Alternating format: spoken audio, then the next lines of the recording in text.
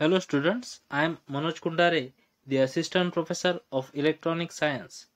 Welcome back to our e-learning platform. In previous video, we have seen the details about the logic gates. The link of the previous video is available in the description box. Please check it. Now, in this video, we are going to see the Boolean laws. There are mainly 6 types of Boolean laws: commutative law, associative law, distributive law, AND laws, OR laws, and inversion law. Let's see description of each law one by one. The first is commutative law. Any binary operation which satisfies the following expression is referred to as commutative operation. First one is A into B is equal to B into A, and second is A plus B is equal to B plus A. That means we know that A has the value 0 or A has the value 1 and B also has the value 0 and B is equal to 1.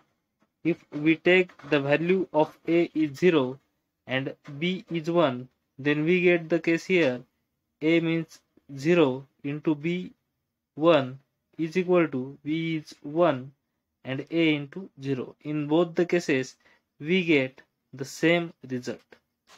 Okay, similarly here we can also put the values. If A is 1 and B is 0, then we get 1 plus 0 is equal to 0 plus 1. We get the same result, 1 plus 1. This is known as the commutative law. The next law is associative law. This law states that the order in which the logic operations are performed is irrelevant as their effect is same.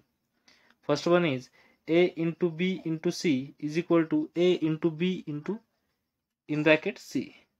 For example, if A is 1, B is 0 and C is 1, then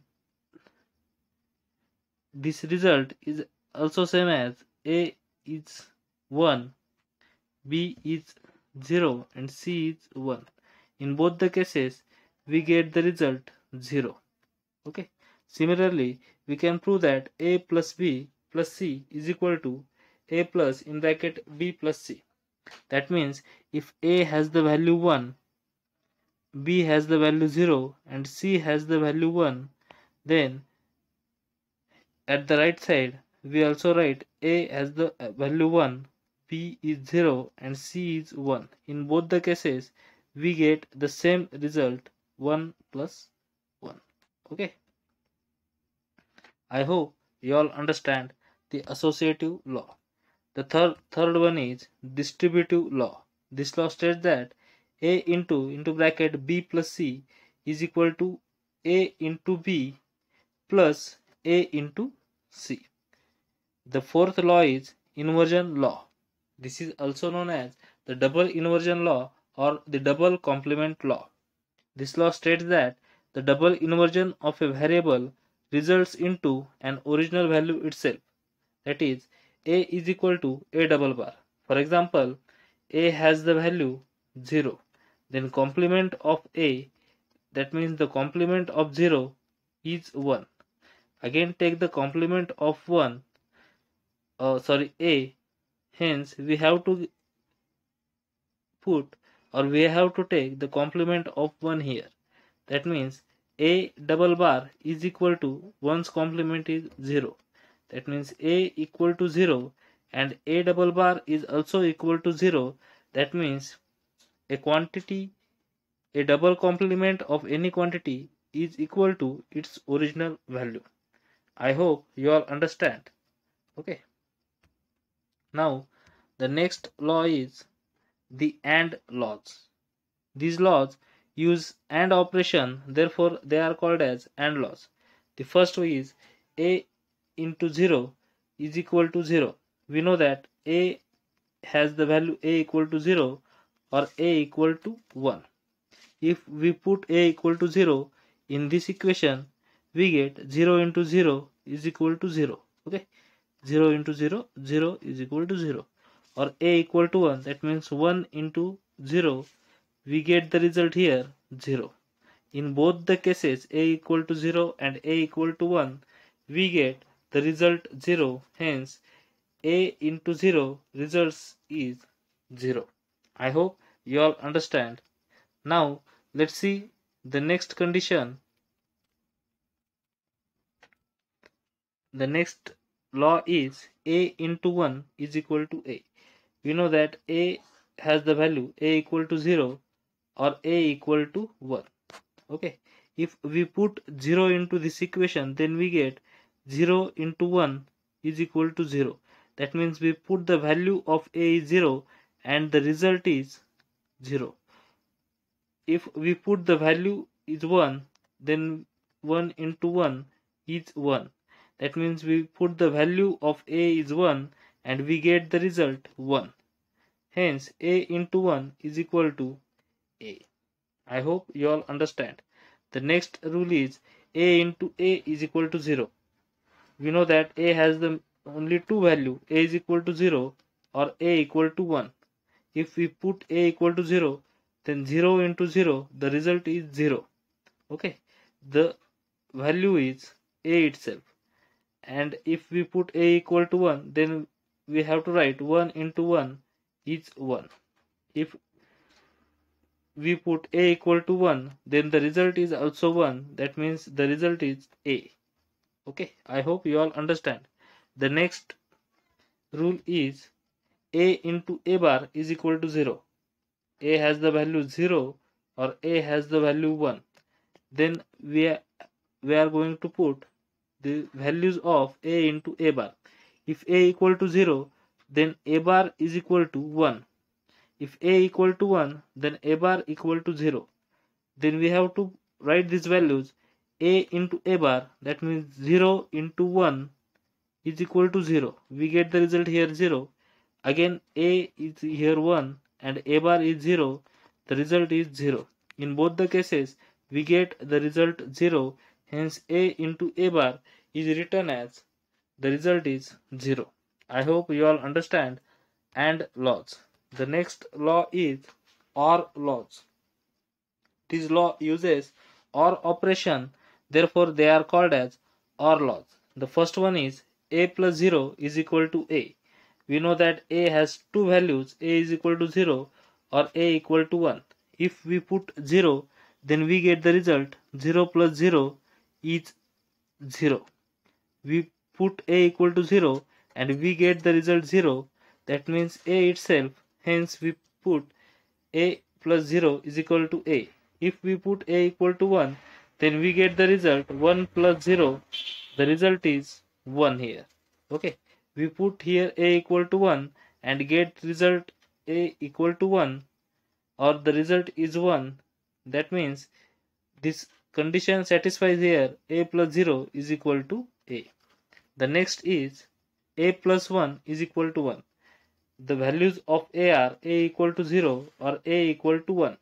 If we put the value of a is 0, then we get 0 plus 1 is equal to 1.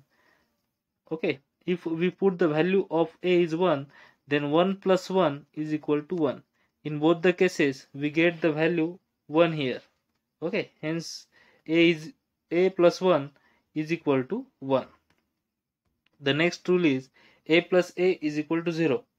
A equal to 0 or a equal to 1. A plus a, that means 0 plus 0, we get 0 here, and 1 plus 1, we get 1 here. That means whatever we put the value of a, the result is itself. A is equal to 1 gets the result 1. Okay, that means a plus a is equal to a. And the last one is a plus a bar is equal to 1. If we put a is equal to 0 and a equal to 1, then in the case of a is equal to 0, the value of a bar is 1. That means complement of 0 is 1. In case of a is equal to 1, the value of a bar is equal to 0. Okay, then a plus a bar, that means 0 plus 1. 0 plus 1, we get the result 1. In the same cases, a plus a bar means 1 plus 0, we get the result 1. In both the cases, we get the result 1. Hence we write here a plus a bar is equal to 1. I hope you all understand all the laws. Let's see once again. The commutative law A into B is equal to B into A, and A plus B is equal to B plus A. The associative law is in bracket A into B into C is equal to A into in bracket B into C, and in bracket A plus B plus C is equal to A plus in bracket B plus C. The distributive law states that A into in bracket B plus C is equal to A into B plus A into C. The AND law states that A into 0 is equal to 0, A into 1 is A into A is A, and A into A bar is 0.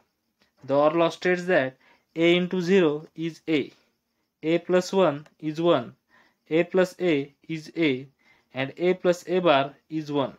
The inversion law states that A double bar is equal to A.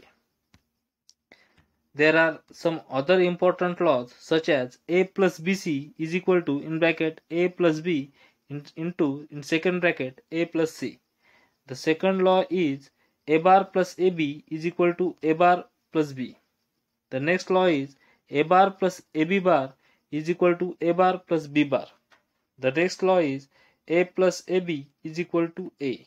The next law is A plus A bar B is equal to A plus B. Okay, now let's see the very important theorem here, the De Morgan's theorem. There are two statements of the De Morgan's theorem. The statement first is the De Morgan's first theorem states that the complement of the sum is equal to the product of the complement.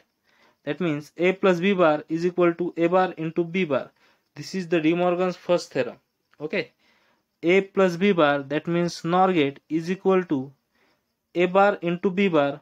Here A bar into B bar shown by this diagram. This diagram also shows A bar into B bar. I hope you all understand the De Morgan's first theorem. The De Morgan's first theorem is complement. The De Morgan's first theorem is complement of the sum is equal to product of the complement.